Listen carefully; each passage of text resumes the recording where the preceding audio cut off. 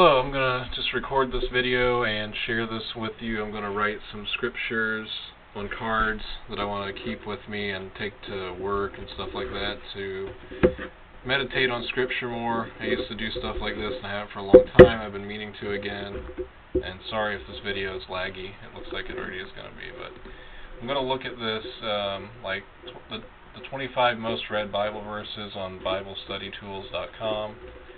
and it has them in some other translations, so I'm going to get them from the King James. And some of these are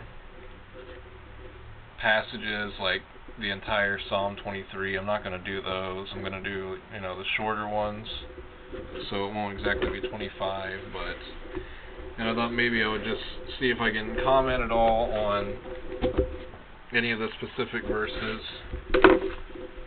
And I want to do a lot more. I'd like to just go over like 20 verses in Proverbs or something, and maybe I'll go through and just pick out certain ones or whatever, but meditating on any Bible verse is good. So looks like the first one is in Jeremiah 29:11. I'm opening the eSword program on the computer so I can get the King James Version. So, let's see, I'll have it over here on this other screen. Jeremiah 29:11. And so this is just kind of for my personal use, and I might make some for some other people, but I would also just suggest that anybody would do this if you're interested, and you can just write it on anything, on any piece of paper or whatever, but I've got these index cards that were given to me, so I want to make more use of these too, and I'm probably going to laminate these. So, this doesn't have to be perfect. I'm going to try to write a little better than I have for my notes. Jeremiah 29:11 says, "For I know the thoughts that I think toward you, saith the Lord, thoughts of peace and not of evil, to give you an expected end." I might want to use it on this screen because this might be a long video if I'm actually going to do this, writing all these down. I don't know how far I'll actually do this, but I don't know if I want to give it a space here. I think I want to give it a space between those. Hopefully I give myself enough room. For I know the thoughts that I think toward you. For I know the thoughts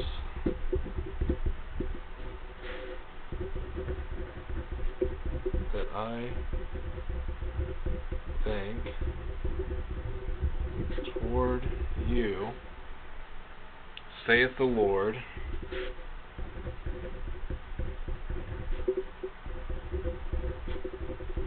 That's a phrase that you see a lot, saith the Lord. It was all capital LORD, but oh well, I messed up in that one. It's fine. Thoughts of peace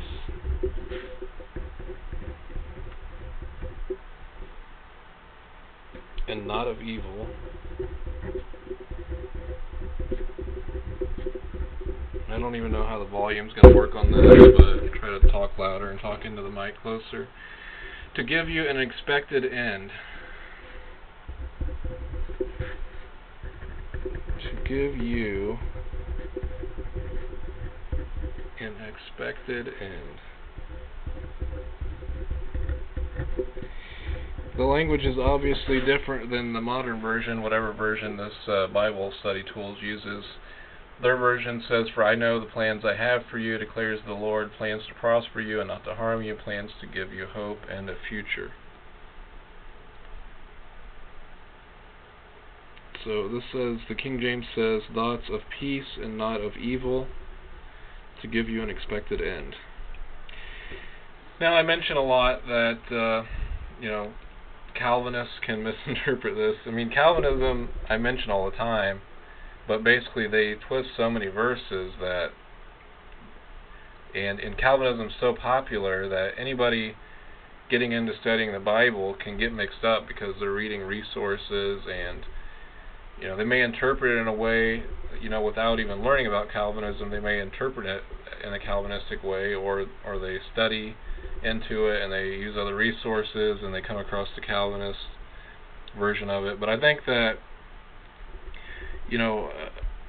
Calvinists can take this and say that God had plans for Jeremiah, and basically that God predetermined everything for Jeremiah, and so God has already laid out everything for Jeremiah, and so and they would say the same for everybody else. So basically, all men that God created are like robots, and we just do the will of God, whether it's good or whether it's evil. It's all what God has wanted us to do. That's not what this means, and I do think that this verse is kind of specific to Jeremiah as far as him being, a prophet and stuff like that, but it is applicable to everybody, that in the sense that, for one, God does plan for, He wants all men to be saved. The Bible says that He's not willing that anyone should perish. So God does have these general plans, a plan for every man, whoever will, to come to Him.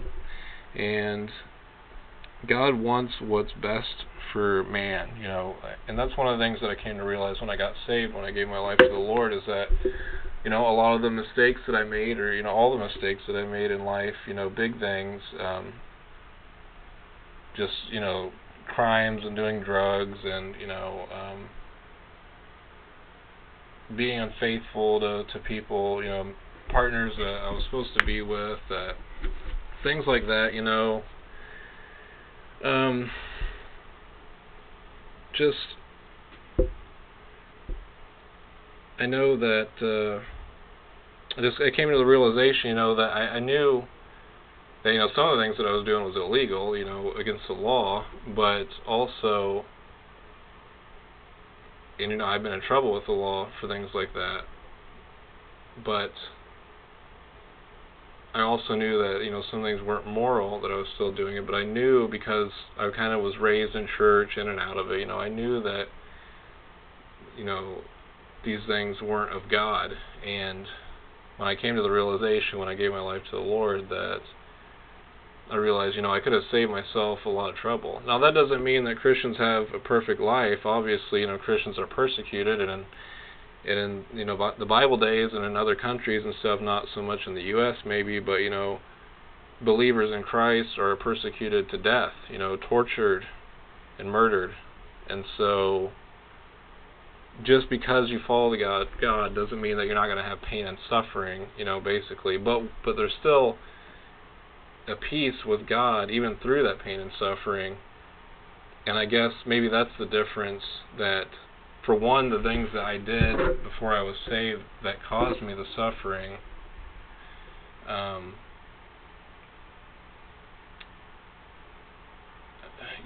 they were wrong, the things that I did, and they weren't for good reasons.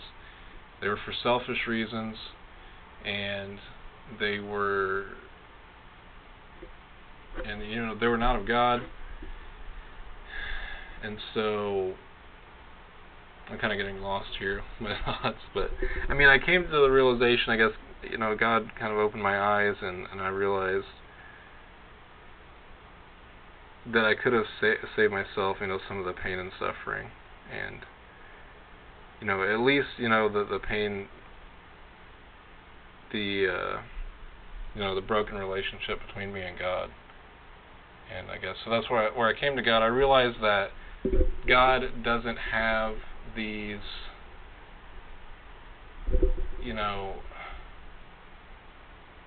these rules or laws in Scripture, don't do this, this is sin, this is wrong, you'll be punished if you do this and punished if you do that. It's because it's for your own good, okay? Because God knows what's good for us. It's not just because God is just some kind of evil dictator, He just makes things up for no purpose. No, it's because ultimately, they're to benefit us, because God knows what's best for us, and God wants us to, glorify Him. And so, with this Jeremiah verse, God said that, He has plans for Jeremiah to prosper him, thoughts of peace and not evil. give him an expected end, which is kind of interesting language in the King James Bible, an expected end. I would like to read a little bit more of how that's, how that language is used, but it's basically, that God wants us to live well, and He wants what's best for us. And so, in a sense, I think it's kind of specifically talking to Jeremiah, but yeah, that's applicable to all of us. But it doesn't mean that God has laid out everything for us, and that everything that we do is because God wanted us to do all of this. We have free will, and so this doesn't in any way deny free will. But it's a good verse because it does say, that God wants what's best for us. He knows what's best for us. He has a plan for us, and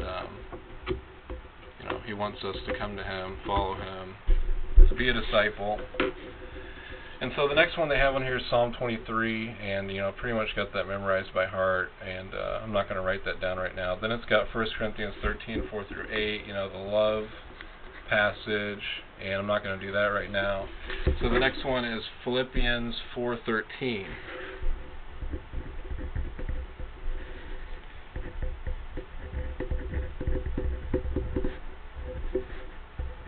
Philippians 4:13. And in their version it says, I can do all this through Him who gives me strength. This is a very popular verse. One that I used to have memorized.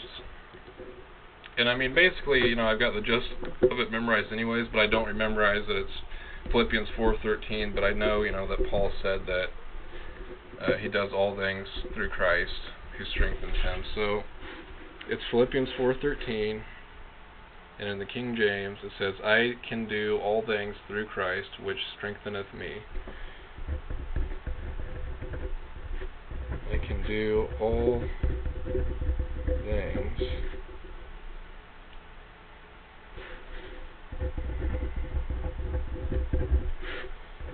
through Christ,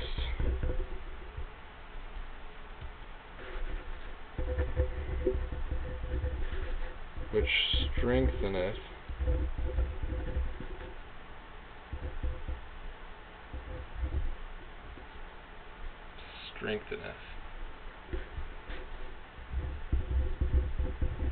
me. Important verse. Don't even know if a whole lot has to be said about that. Pretty much to the point. I mean, the all things, in some ways, it doesn't encompass everything. It doesn't encompass sin. He's not saying, I can sin all I want. Christ strengthens me to do it, or whatever, So, we have to look at the context, and that's an important thing when you look at all these popular verses and stuff. They have applications to us, which are really good, but we also need to understand the original context in which they were meant to be understood. And so, the verse before that, he says, I know both how to be abased and I know how to abound. Everywhere and in all things I am instructed both to be full and to be hungry, both to abound and to suffer. And so he's saying pretty much in all situations, the Lord strengthens him through the good and through the bad in life, through the rough. And, he always goes to Christ for his strength, and that's what we need to do. And so this is a great verse for us to realize. That Paul's our example, and Christ is our example, and so we need to rely on God. And I'm sure that all of us fail constantly at doing that, consistently. God is always there for us to go to, and I think that I know, at least for myself, a lot of times, there's a lot of times when I should pray about things instantly, and sometimes it doesn't occur to me till later. It's like, oh yeah, it's kind of like a secondary thing for me to go to God. Like, it needs to be like the primary thing. So that happens, but it's constantly something that we work on. And I might just do, a handful of verses, because I don't want the video to be like an hour long, but I do want to get a bunch of them, because I'm going to take these with me. I'm going to look through them each day, try to memorize some of them. And even if you don't memorize, the chapter and the verse, at least remember, what book or what epistle they're in, or just remembering, the idea. It doesn't always have to be word for word and chapter and verse. I mean, that can be helpful to show people, if you're talking to other people and basically where to find it. But, I just want to keep these verses fresh in my memory. We got John 3:16, and, that's so common, but I'm going to go ahead and write that down anyway. So, can never have enough of John 3:16. For God so loved the... Now, let me look at the King James Version, which is basically identical, I think. John 3:16.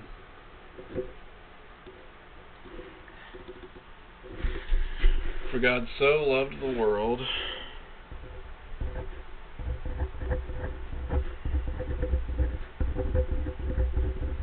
I could mention Calvinism again, because John 3:16 is a major one that has to deal with that. That He gave His only begotten Son,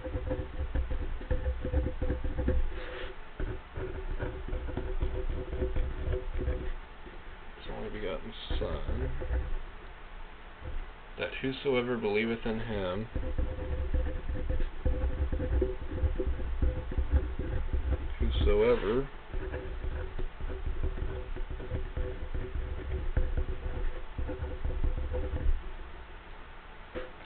should not perish,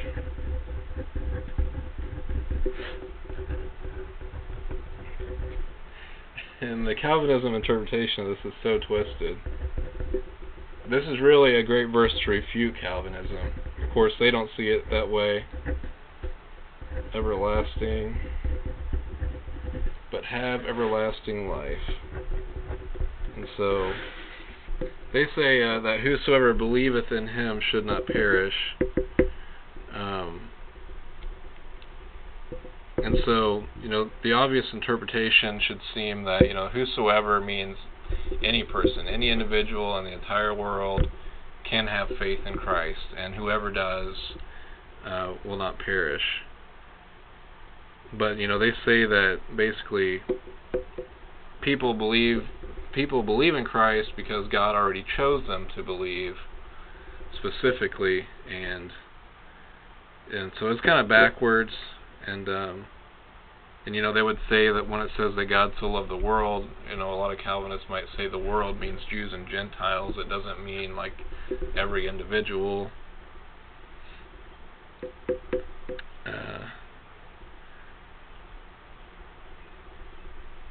For God so loved the world that He gave His only Son. There's also, we see the two distinct persons, so the Trinity doctrine's kind of in there. So that's obviously an important verse for salvation.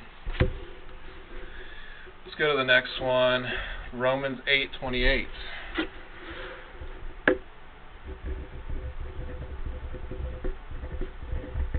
Romans 8:28.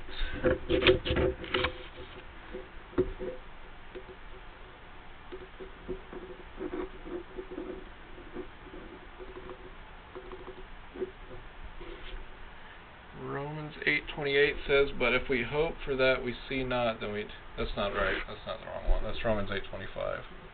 Sorry. Romans 8:28, "And we know that all things work together for good to them that love God, to them who are the called according to His purpose." More Calvinist implications there. "And we know that all things work together for good to them that love God. And we know that all things," again we see all things, and we have to understand the context of that. "All things work together for good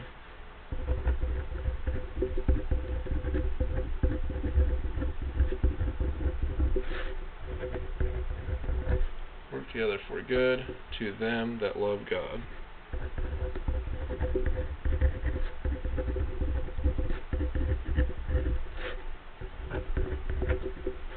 You know, somebody could say, like, so this means I can go out and kill somebody, and that means that it means that it works for the good of God, or whatever. I mean, that's kind of what Calvinists believe, is that, you know, even rape or murder or anything like that, like somehow God is glorified because it's God's will for these things to happen. It's pretty messed up. All things work together for good to them that love God, comma, to them who are the called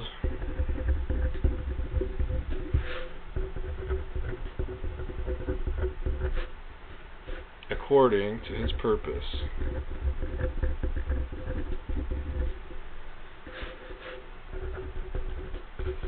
Then there's the whole thing about, you know, the called, or it's just like the elected or whatever, where Calvinists would believe that these are, you know, terms for individuals who are already determined to salvation by Christ, as opposed to those who were determined to damnation by Christ.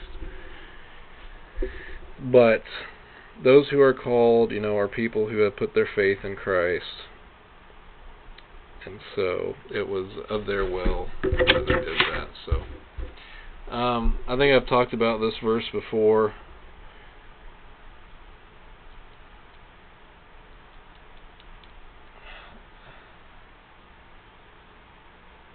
And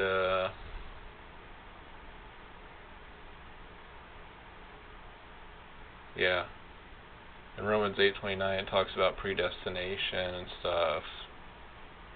This is the deep, you know, Calvinist stuff that they really try to use to support their stance.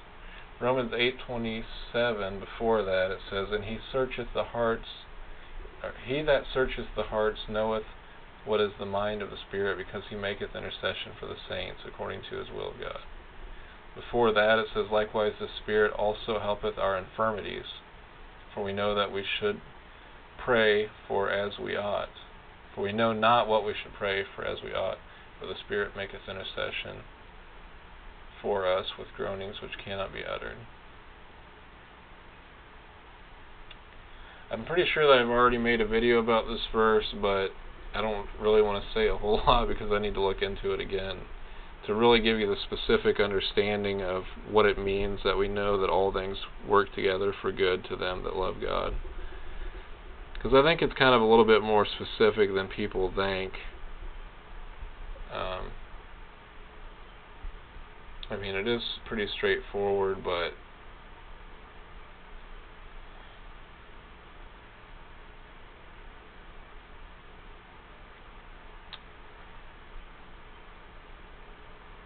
it can be taken wrong ways. And so it's a good verse, but I'm not going to say much more on that one.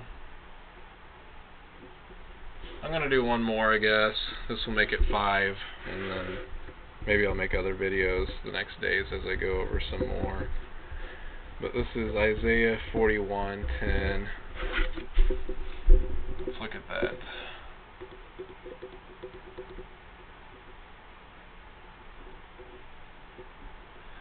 This is why I really need to get my website back together, which I'm going to be working on in the next couple months. I'm going to have to make some different changes and go some different directions with what I wanted to do. But, you know, once I can start getting commentaries up for these verses, so I can just go straight to my website and just look at, you know, what the notes that I already had on that instantly, it would be a lot more helpful.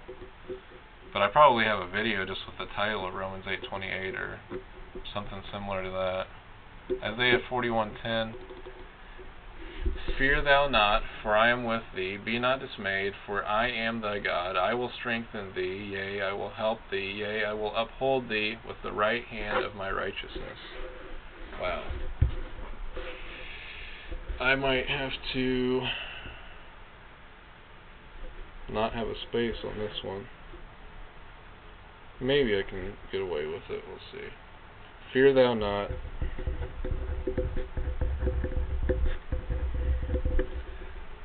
For I am with thee.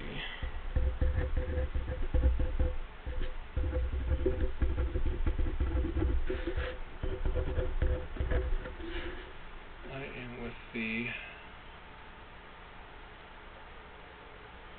Be not dismayed.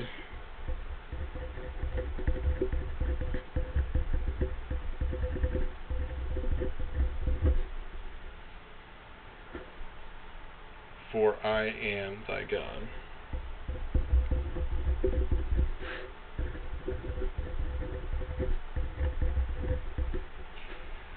I will strengthen thee.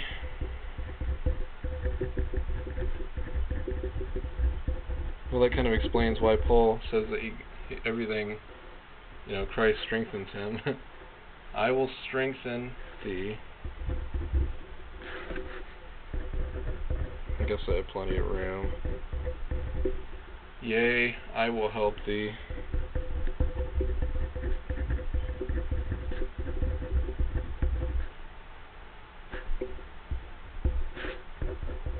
Yea, I will uphold thee with the right hand of my righteousness.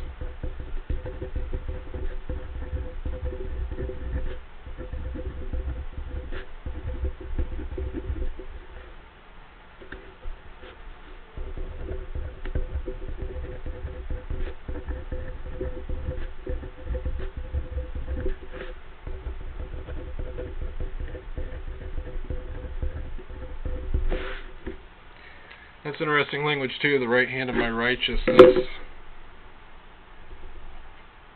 I wonder if some people have attributed that to Christ, but I think it's just kind of just language that, a phrase. We know that God is righteous, and so he's kind of like saying that to strengthen people who believe in him, and to help people who believe in him is like, and to uphold it's part of his righteousness. It's part of his attribute of righteousness. Part of that is to strengthen and to help those who follow him. So again, like I said in Jeremiah, where he said that, he wants to prosper us, basically. He has thoughts of peace, and what else did it say? He has thoughts of peace and not evil, to give us an expected end, basically. And so that is God's righteousness. He's not, he doesn't want to mess us up. He doesn't want to hurt us. He doesn't want what's worse for us. And again, that doesn't mean that, like I said, just because followers, are persecuted and stuff, it's not that we're not going to suffer for the name of Christ, but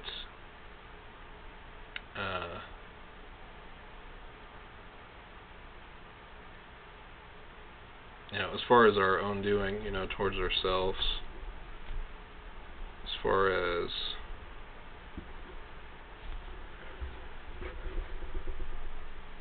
our salvation and everything. God wants what's best for us, so